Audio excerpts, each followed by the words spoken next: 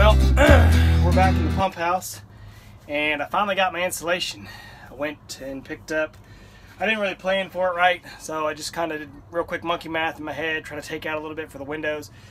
But I got, honestly I don't remember how many square feet. Not a lot. I got more than I think I'll need for sure. Definitely enough to do all the walls, which of course is the first priority. And I think I've got enough to do the ceiling as well, which is interesting because there is no ceiling in the place yet. I mean, I can show you guys. There's the ceiling. So I'm planning on putting, I'm actually going to put joists in. I hadn't really made my mind up about that before, but I think I'm going to now. So really to insulate the walls right now, it's not going to really do any good in here since there's a total open air ceiling. But I want to get the walls insulated so that I can at least move forward with getting them closed up and get the lap siding in here, get the pressure tank moved in here, and start doing some plumbing rework. That's really, I know I've said that before in the past videos, but that's really my focus right now is get this wall closed up so that I can then get the tank in and start attaching plumbing and electrical and stuff like that to this wall, because I'm going to run everything in conduit on the outside of the wall. So it's ready to close up now once I get the insulation in. Anyway, enough jibber jabber. We're just going to kind of show you guys some of this. Nothing to it. This is John's Vansville formaldehyde free for whatever it's worth. I'm just happy with it as long as it's itch free. Fiberglass. I think I talked about this when we were making when we were building the house. I think I talked about fiberglass. This stuff really isn't bad. Nothing compared to old school fiberglass. Yes, I should be wearing a respirator probably and long sleeve shirt, but like everything else, this was just kind of like, hey, I got 30 minutes, let's install some insulation. The hard part here, I don't know what you guys can see, is I've got so much interior sort of blocking and framing that I'm having to really work to tuck this insulation in around the corners. Well, hello. Wait. Hello there. Hi. Hi there. Hi there. What are you doing? Why are you just silent? Look, what are you doing? Hi. Dad, you're on a sketchy van. So yeah, down here, for example, I've got to tuck in behind this 2x4 blocking, and I have to put that in order to nail all of the interior lap siding. Get out of the camera, please. There's no sense in that, honey. I don't mind if you girls are in here, but you don't need to just stop. You're being rude. So yeah, I've got to try to tuck it all in. I had to do this blocking the full length. I'm gonna pop your bottom. You don't think I won't. I told you to stop. We all stop. The whole world's gonna see how naughty you're being. I had to run it the full length because this is what I've got to nail all the lap siding to, so you can't just do little bits of blocking.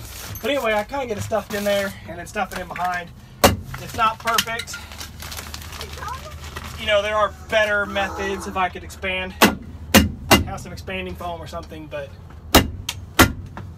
I just love using this hammer stapler. This thing's fun. So I've got these first 3 pieces in here all had to be stuffed in behind, so they were kind of a pain.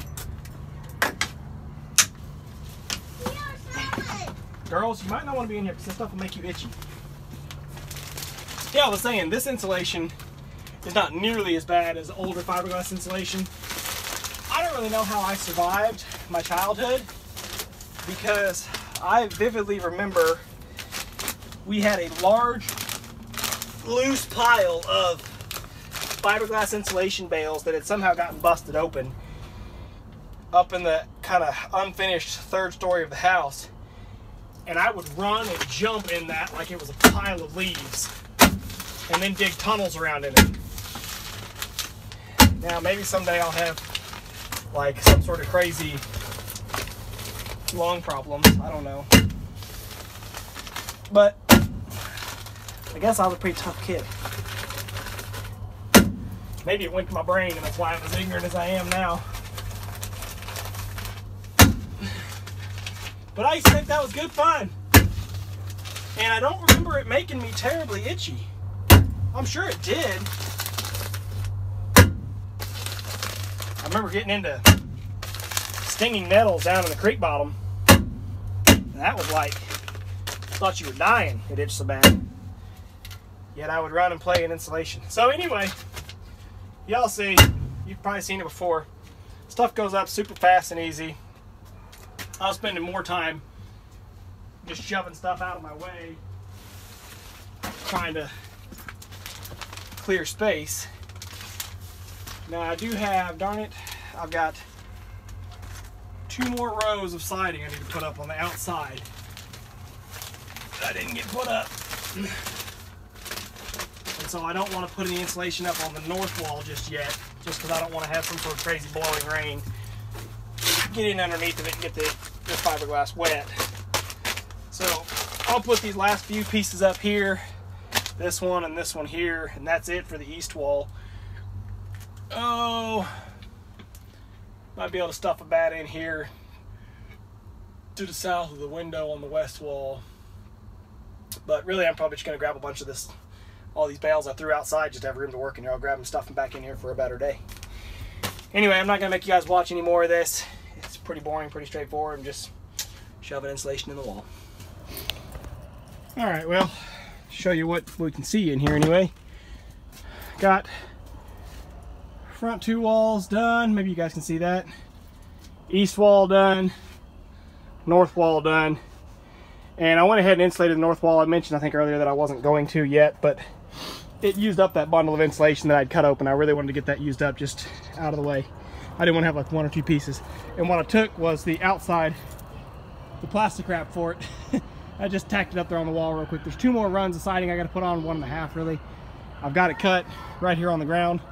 I don't think we're expecting any sort of blowing rain for the next couple of days anyway, so 2 long runs there, 2 little short scraps here, and that has all the exterior siding done, so not too worried about it. Well, the siding, I've got to close up higher into that gable, but that's all into the drip edge. So that's done for now.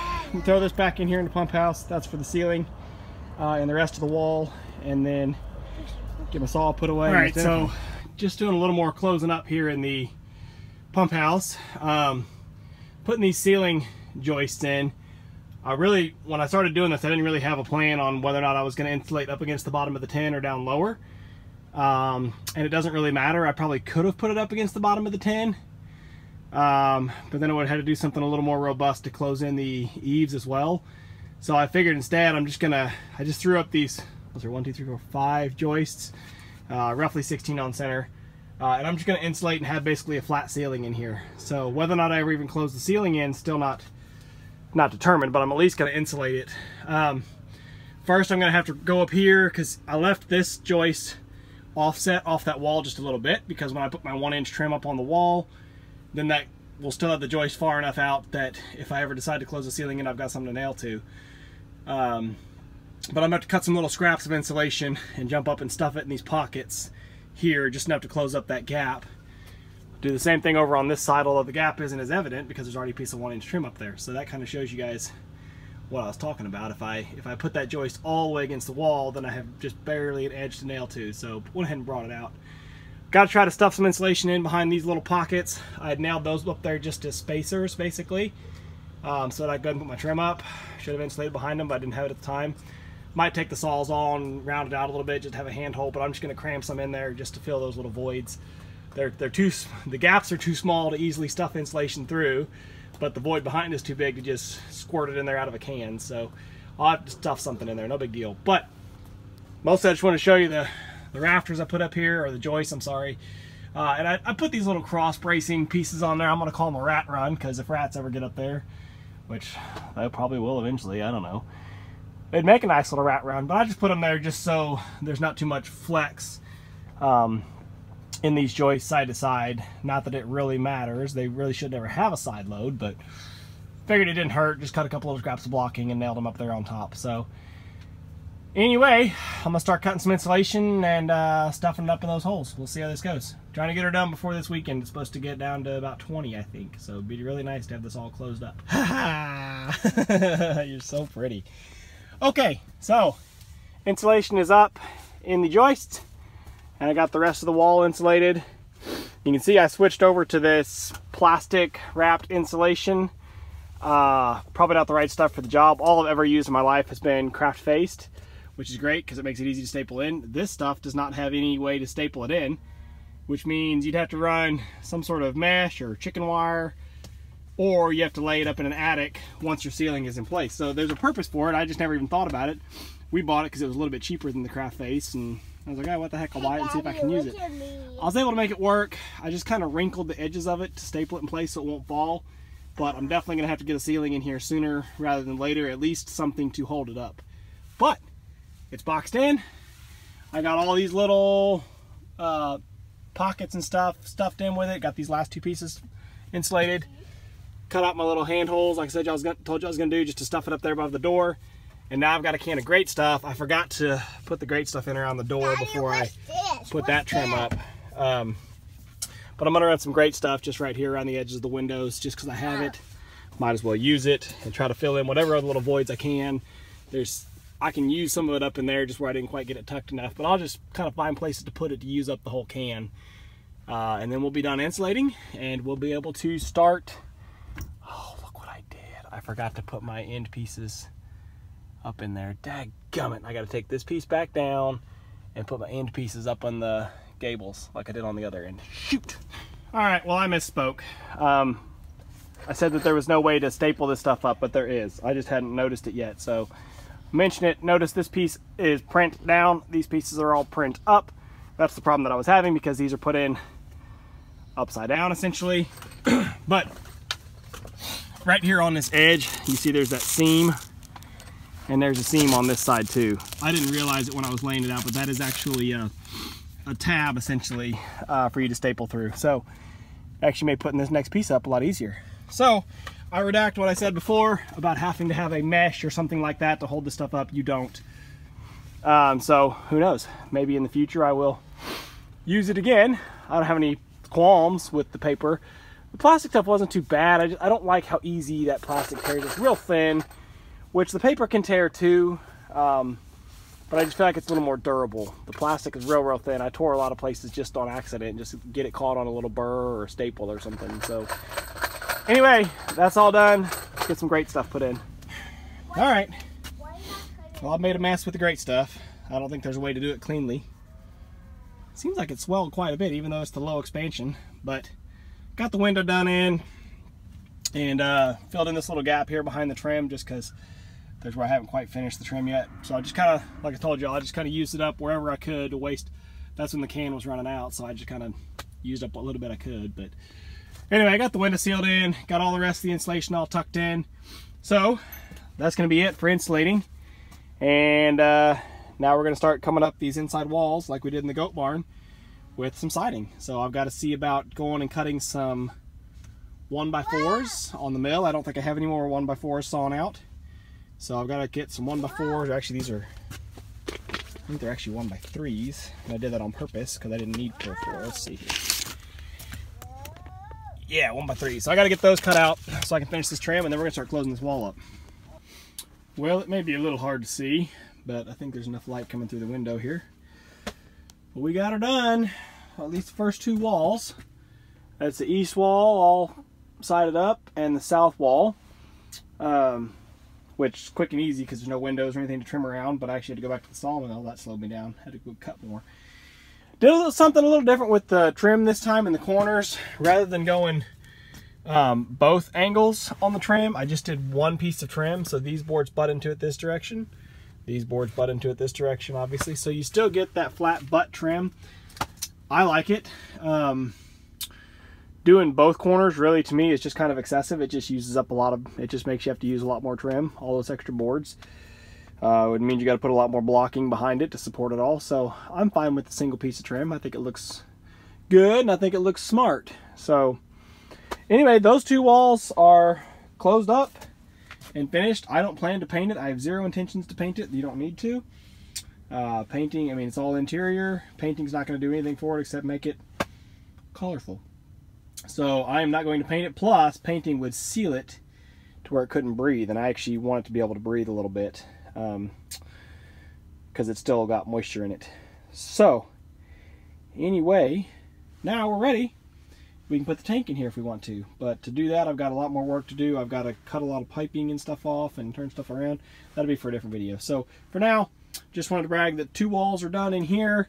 The 3rd wall will be really easy. That's the north wall. It's all flat. I'll have to do some trim work around the window here, which first I have to shave off all this extra foam because I'm certain I got the low expansion window and door foam, but it seems to want to disagree about the expansion ratio. So I'll have to shave all that off. I'll have to get the window trimmed in. And then I'll have to get this wall sided up, which really is not a whole lot of siding, but it'll just be slow because of all the trim cuts. So anyway, yeah. Haven't decided what I want to do on the roof, on the ceiling. I might just do flat boards on the ceiling and allow them to gap. For now, I'm just going to leave it open, but we'll figure something out for the ceiling. Not a big deal. Doing the walls for now. Alright, I suppose I need to make a wrap-up video here on the pump house, on the insulation and such. I've done so much more work in here since I made that last video. I'm just going to close it out with this. I think it was dark, and I said how we, you know, I just finished up the these 2 walls. Well, since then I've gone through and I've gotten this one all closed up. I've gotten the window wall all closed up except for the very top couple of rows. I just ran out of boards. And I mentioned that I wasn't sure what I was going to do with the ceiling, but with the ceiling I'm just going to do the same thing. This is this lap pine board. If you watch the video about how I did the interior of the goat barn, I did the same thing. I just start at both edges basically and just lap it an inch just like I would on the walls, but come from that side and come from this side and then meet in the middle as, you know, one just kind of cap board to cover it up. So that's the plan. That's what I'll do on this one as well. I don't know when I'll get around to it, but I want to get this video done and uploaded because I actually did most of the rest of this like 2 months ago, and of course since then we've hooked in our power and gotten the pressure tank all in here and got filters all in. So kind of publishing this one out of order, but it is what it is. So like I said, I just want to finish it up, tell you guys what my plan is, and I'm sure you'll see it in the future. Some point in time I'll be in here making a video about something else.